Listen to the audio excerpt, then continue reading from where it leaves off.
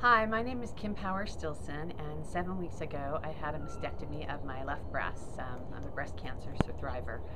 And it was tough going in to get surgery and tough to know you had cancer, but a really hard thing was after the surgery going forward being lopsided. And I noticed something called of a pain in my left breast, and I found out that phantom pain was very real.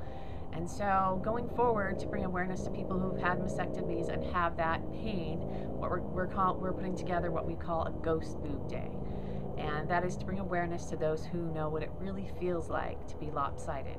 It takes a lot of bravery to have surgery. It takes even more bravery to go out in public when you're lopsided. So I hope you'll join us, friends and family, to support us on this Ghost Boob Day. And to celebrate, I got this t-shirt my husband got for me to show that you can be beautiful no matter how you look.